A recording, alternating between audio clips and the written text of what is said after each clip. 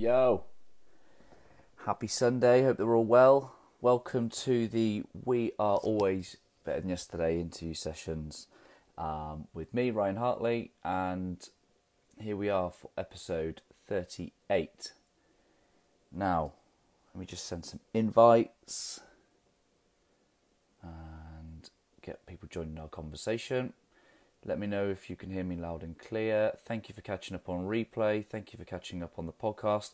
Hope this provides you a great source of inspiration. And once I've just sent a couple of invites, I will then just get on with it and explain a little bit about what these interview sessions are and introduce my guest. So hope that we're well. Hope we've had a great weekend. I was thinking that I might just do the live with these on.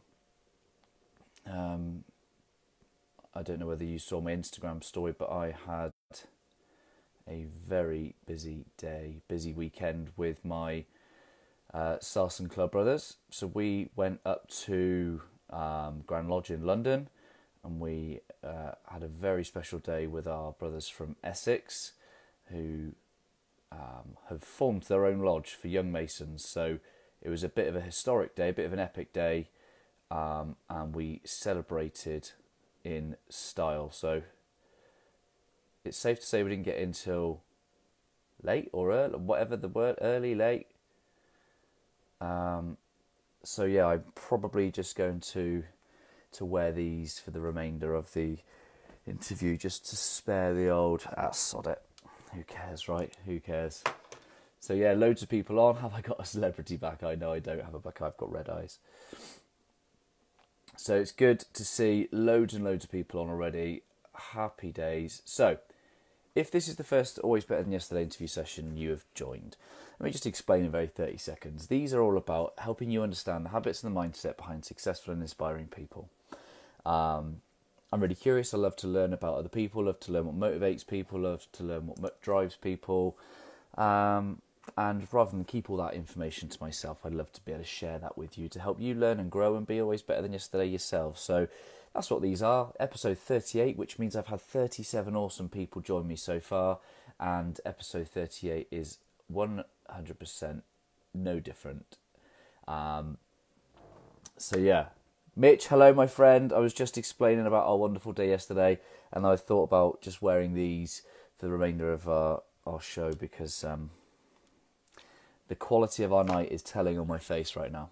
Anyway, so here we go. Episode 38. It is with my brother, my actual brother, not my Masonic brother, my actual brother, Zac Henderson. Zac's a chef. Zac's been pursuing his chefing career for a number of years. I won't say too much about it because I will let him introduce himself. So I'm going to bring him on now. Hopefully we are all good to go. Don't speak too loudly. Yes. Sorry, mate. Are you fragile too? Hello. Yo. What's up? You alright? I'm very well. How are you? Yeah, not too bad. Coming from your brand new place in Nottingham, in your kitchen? Yeah, man. I was going to say, I've been off work for a week and I've still got bags under my eyes, so it's alright. We wear them hopefully well.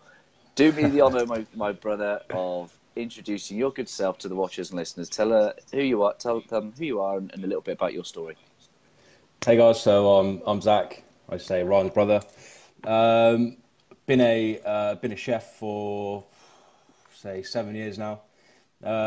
From the age of 16, left school, went into an apprenticeship, and it's just been pretty full on from there. 7 years, a lot of hours, a lot of hard graft.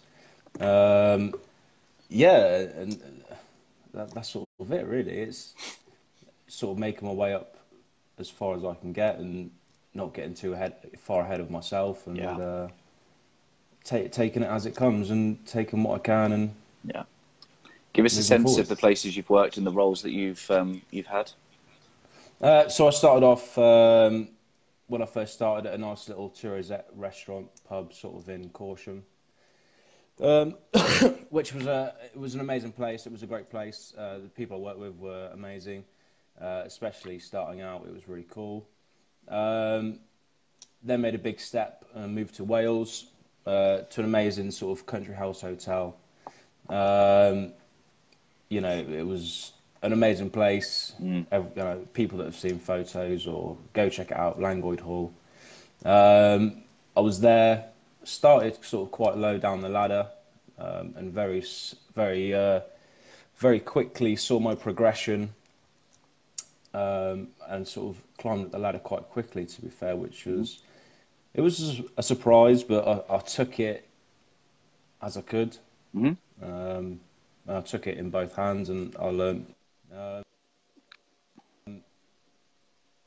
And then I have moved on to Nottingham, which I'm here now. I haven't started my job yet, which I'll start on Wednesday. Yeah. Going to a restaurant, which is quite nice. So give us a sense of the kind of the roles within the kitchen, just for those that don't know the structure within a kitchen leadership team. Okay, so you get sort of apprenticeship chefs, commis chefs, demi chefs. They're sort of lower down the sort of the ladder, and then you sort of get to your chef de partie, who's sort of middle of the kitchen. Going then to sort of senior chef de partie, junior sous chef, and then you have your head chef, obviously. Mm-hmm.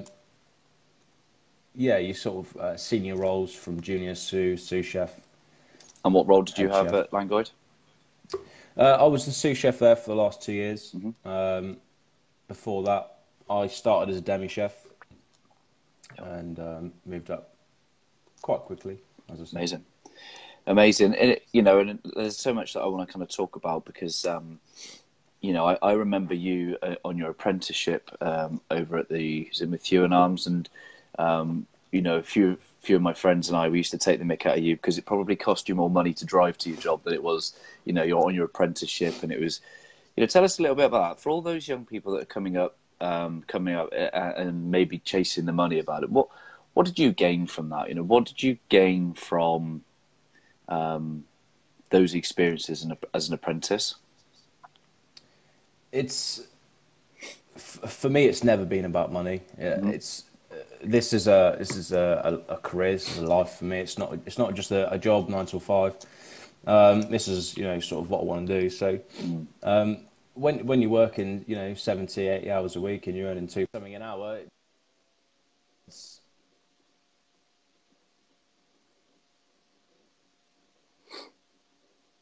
am I still there? You are now, yeah. Oh, sorry, press something else.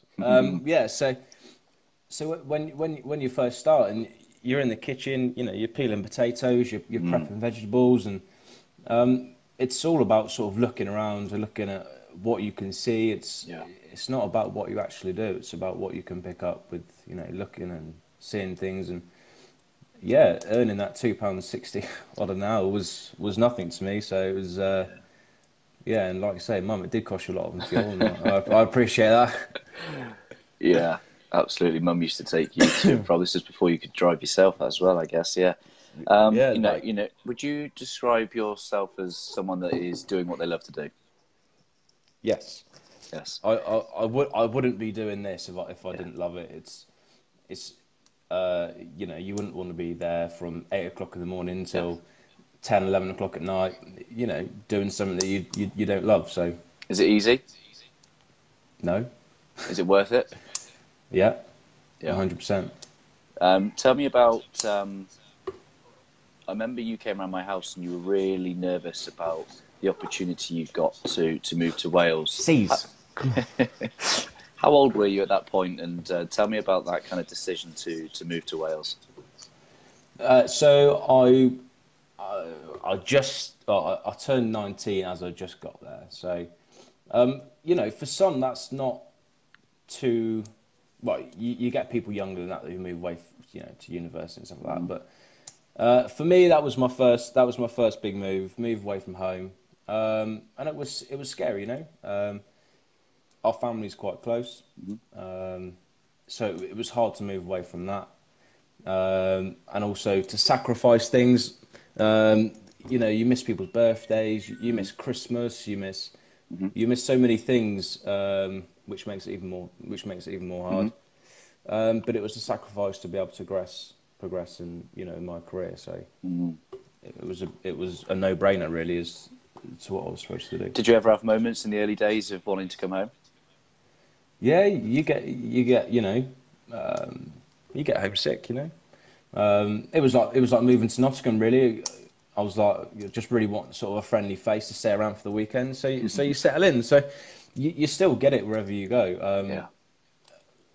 Whether that's just me and because we're very close family, or I don't know, but yeah, it was some tough So times. moving away from home at the age of 18, 19, going into a new pressurized environment, high quality food.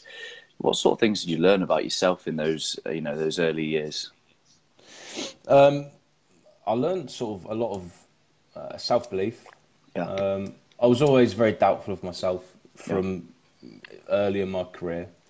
So that's more sort of going from Langoyd Hall that I've sort of learnt more that I can do it, Mm. Mm. and not to compare myself to other people, Mm-hmm. and the choices and the way that their life goes,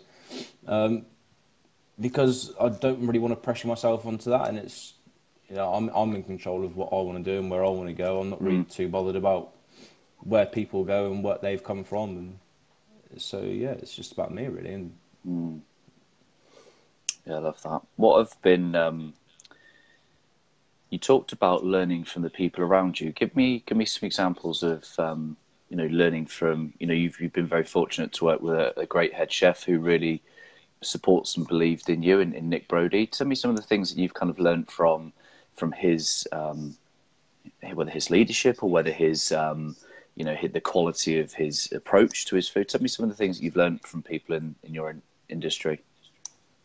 Nick and his food was his food was cool.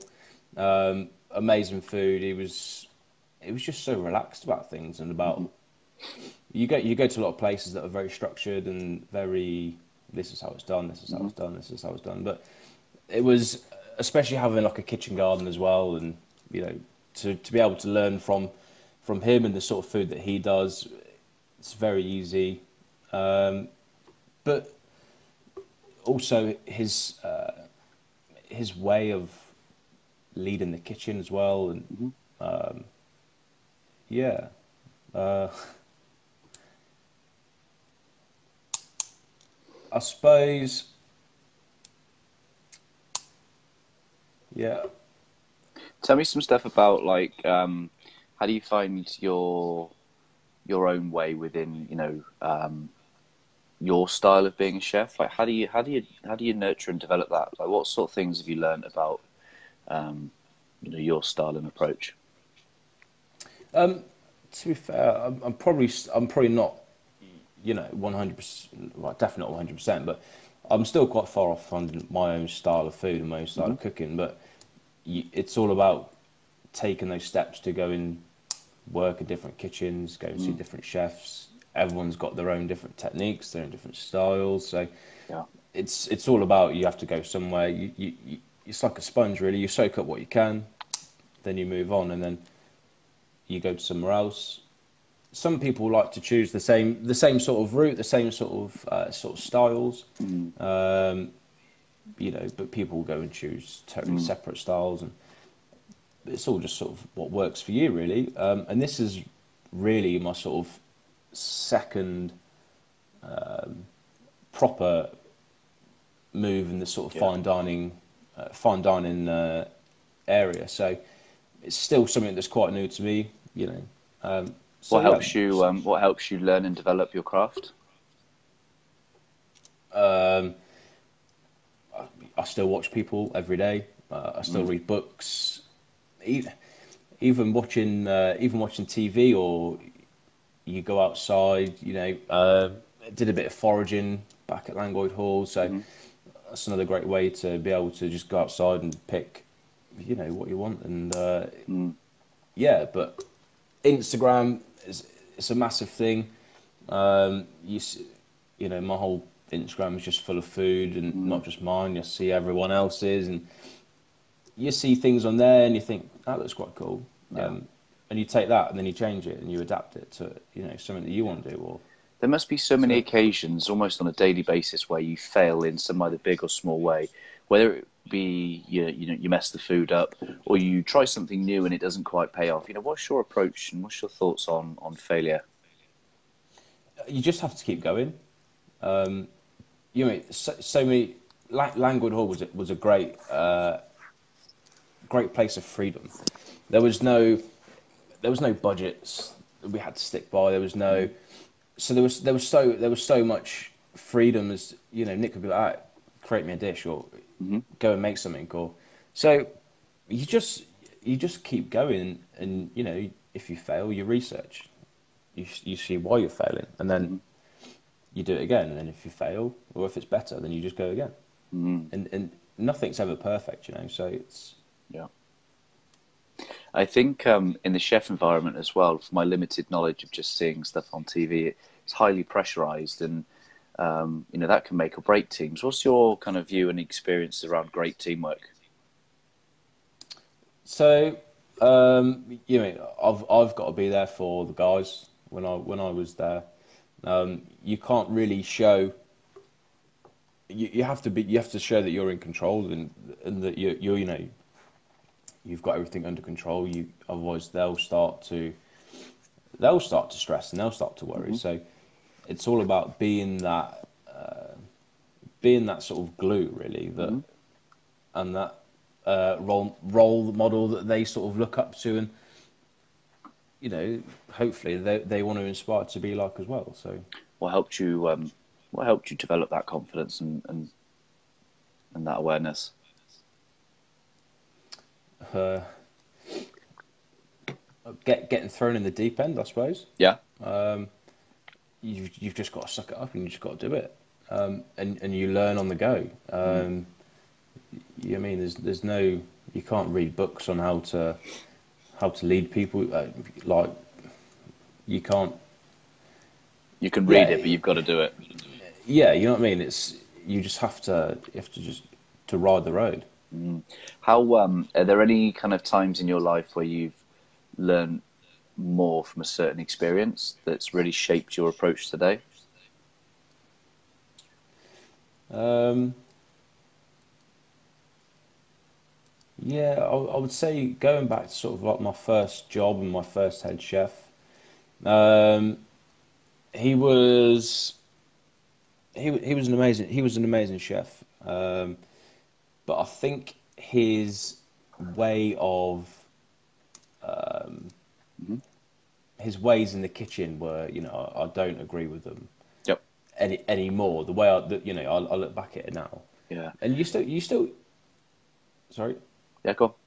you still get kitchens that are like that, and you still get kitchens that are like Gordon Ramsay. And Hmm. we had the conversation the other day in the car, and we're in the 21st century now. You know what I mean? It doesn't have to be like that. We're not back in the 80s. Yeah, okay. There's a certain amount of stress, and there's a certain amount of there's still a certain amount of that sort of stuff that goes on, but Hmm.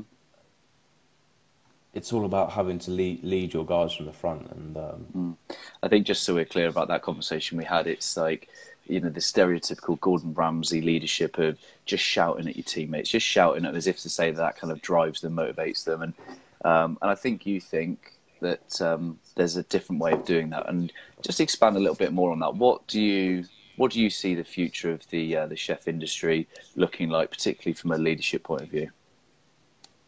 I think it definitely needs to improve.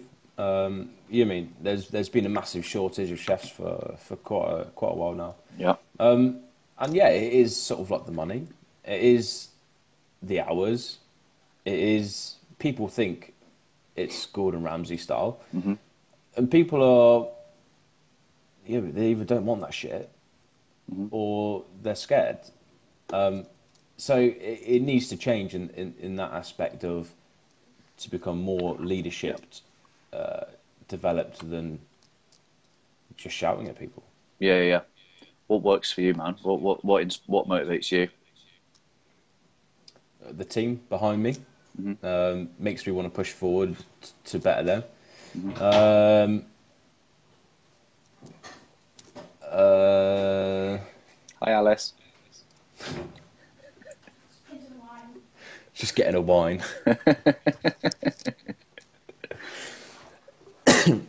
We were talking about your leadership. Tell me some things you've learned about your leadership. Um, I need to sort of, well, for me, I like to be everyone for everyone. I mean, Hmm. I need to be their emotional support, give them advice, be their leader, Hmm.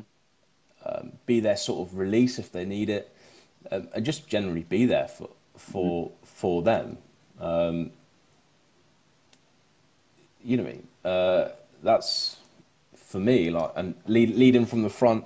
I've always said that in my Why Wednesday. Hmm.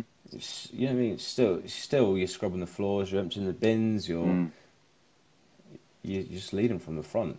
So you joined me in our community, the We Are Always Betting Yesterday community, for a Why Wednesday. It was a little bit different, wasn't it? Because it was a live Yeah. why discovery, and I coached you through finding your why for the benefit of everybody else. And how much of that do you think about in terms of? I think you talked about like developing the next generation of leaders in the chef industry, and what does that mean to you? How important is that? Well, like I said, we've had a massive shortage of chefs, and for that generation that's not coming through, Why do you think that is? like I say, the hours, Mm. the pay, the Gordon Ramsay style, Yeah, they all they all add up into this one thing. Like, shit, I'm going in yeah, from yeah, 8 till 11. I'm getting shouted at. I'm getting paid two yeah, pound an hour yeah, when you can go and sit on a checkout at Tesco's for yeah. 8, 9 quid. Do you know what I mean? Easier life, yeah.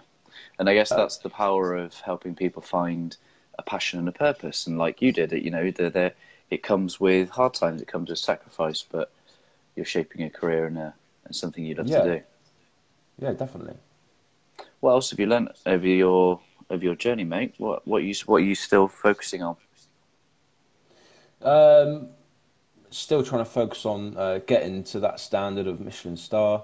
Hmm. I definitely know I'm more than capable of doing it, Hmm. but it's having the balls really to just go and do it. Like I said earlier, my sort of self belief was Hmm. never been a strong point of mine. What helped you develop that?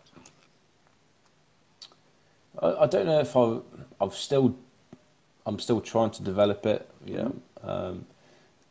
I'm still quite nervous about going to this new Hmm. job. I'm still, um, What you talked to me in your Why Wednesday around standards.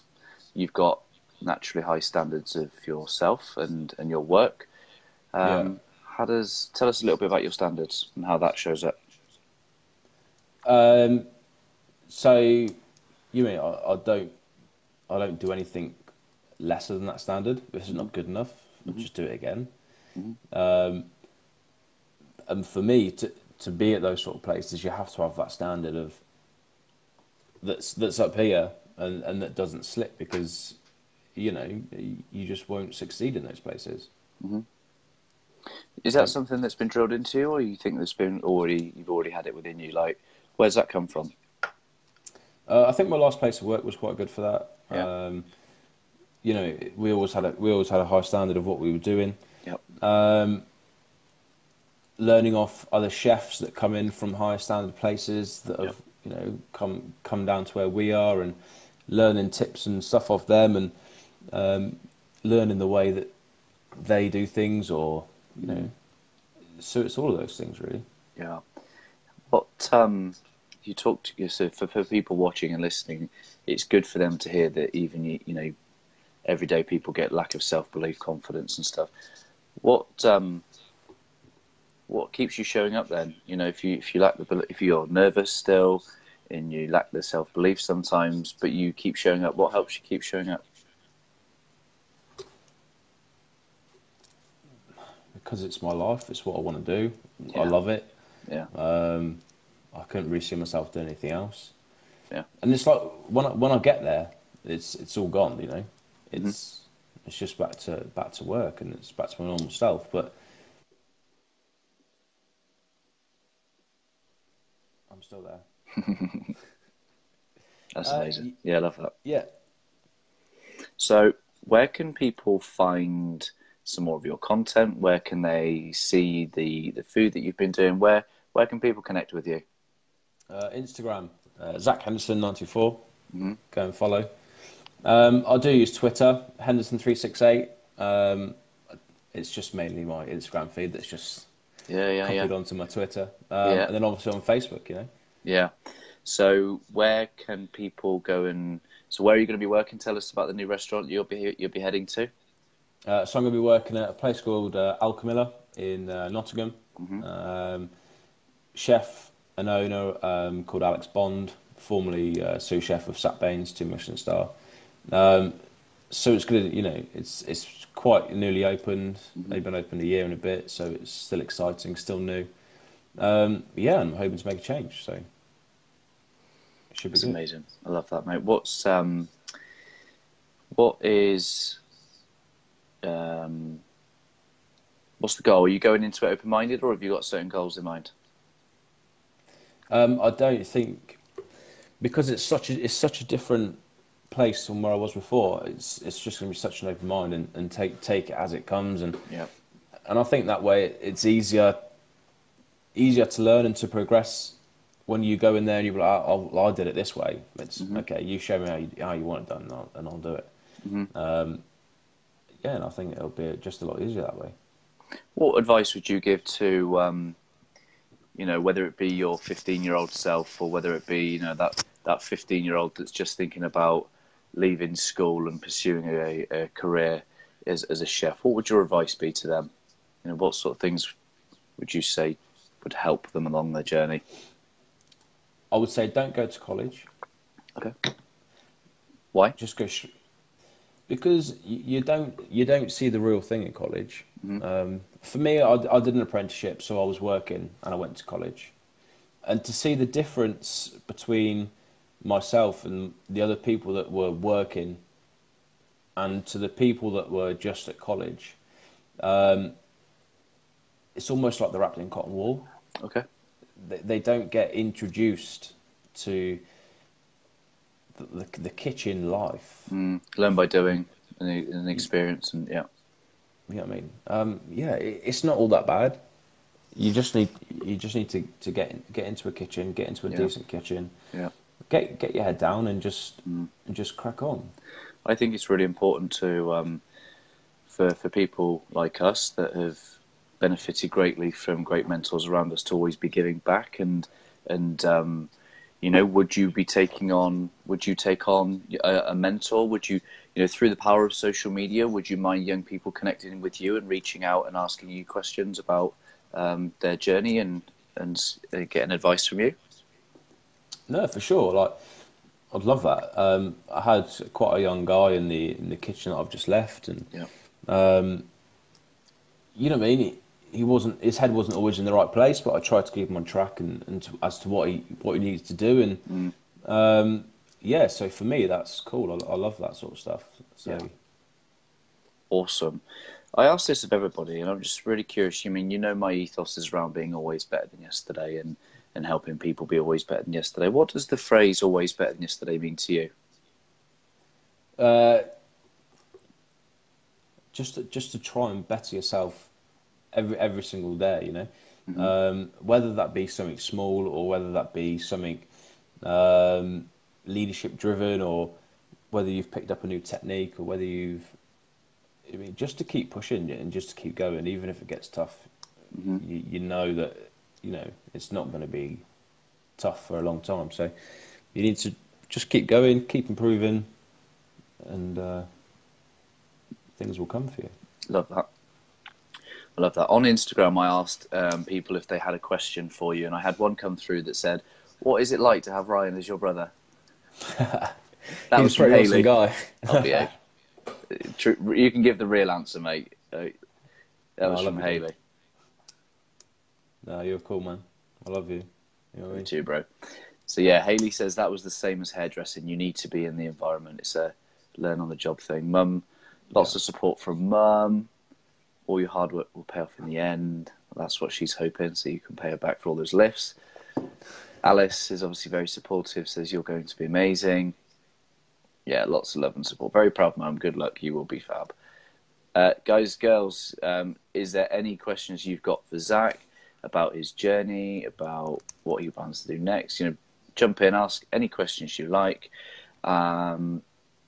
Is there anything else that you'd like to share, Zac?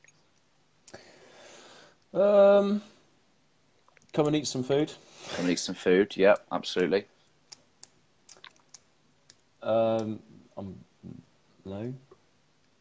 So it's interesting, isn't it? Because you're just chilling out on a Sunday afternoon, and we had a conversation earlier, and you had like proper high quality food on the go, Yorkshire puddings all fresh and things like that, and it's more than a job, isn't it? Yeah, it's a life, man. Yeah, I just love cooking. Why? It's like well, it's a passion. It is my life. You know what I mean? It's just something I couldn't be without. Yeah. Does your energy, and do you love the fact that your energy goes into creating something, or is it for the people in the end of it to receive it? I guess you, as being a chef, you don't get to see people consume your food. Would that be right? Yeah, not really, no. So what keeps you What keeps you driven? What motivates you then to make the best food possible? So, we're obviously always chasing accolades, always chasing things like that, which in the end, give us back what we put out. Feedback from customers, obviously, is, the best part. Back in my old place, busy Friday, Saturday nights, people just used to be invited into the kitchen if they wanted to come into the kitchen, and just having a nice little chit chat when they come in after their meal, see how it was, and for me as well, if people say, well, I wasn't really too sure on that, or it's that sort of feedback that, because for us, I had this conversation the other day with someone, I can't remember who, but for us to go out into the restaurant, it's a little bit more frightening for them to come into our environment. So it's a bit more relaxed that way. So we can have a bit more of a decent chat about things, and that sort of feedback and just hearing, they've loved the food, or that's what sort of drives you. Yeah. And to also see the people below you, when they go off and they go somewhere else and they go to a better place and they do really well, and that's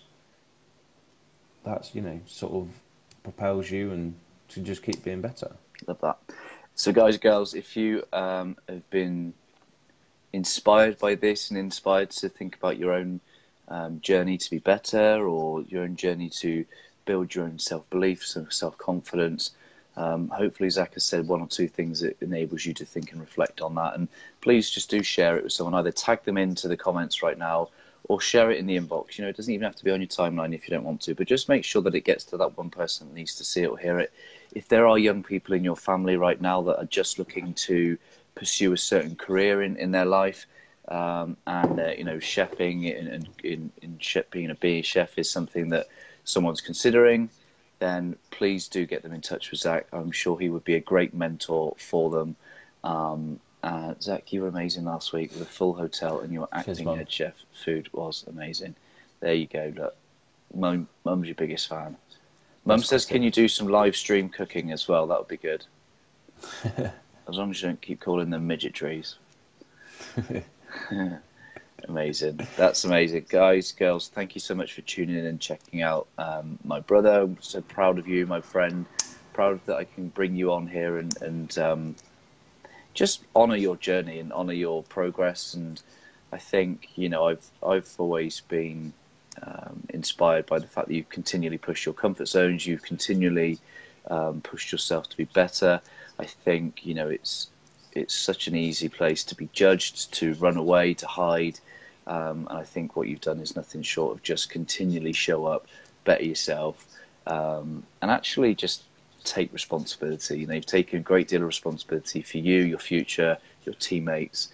And it's amazing, mate. What, you're 24? 24, yeah. So you're 24, mate. Your future's all ahead of you. I wish you every success in the world at Alchemilla. We're definitely coming up. I Cheers, hope you've dude. got a spare room set up. Yeah. And we I will hope be up. I hope I've done it right. I've seen a few of these, and yeah, I hope I've done it right. Well, the guys and girls watching have just dropped some comments whether you think he's done all right, because It's just mum. well, actually, what you just said earlier in your live was that you don't compare yourself to other people. So that's the response from other people is irrelevant. You, my friend, have more than earned a spot on episode 38 of the Always Betting Yes interview sessions. And yeah, best of luck, my friend. And we will be up to visit very soon. Get your first couple of weeks under your belt. Get used to what you're doing. And then we'll come up and we'll sample your food for sure. And have a few beers in the process. Yeah. Man, so can you do me the honour of leaving the viewers, watchers, listeners a final thought from Zac Henderson? Oh, I put him on the spot. Turn up, do your best, and that'll do you well. Yeah, and keep going. It's like we're brothers. That's like my mantra. Don't give up. Don't give up. Love that. Have a great week. Have a great first day on Wednesday. Let us know in the We Are Always Better Than Yesterday community how your first day goes. We want to show you some love. We want to show you some support. To everybody that has viewed, watched, listened, check this out, please do subscribe. Please do share, follow, leave a review on iTunes, whatever you wish to do. I hope this has added you some value. And over and out until next week. Zac, have a great week, my friend. Much love, everybody. Mate. Bye.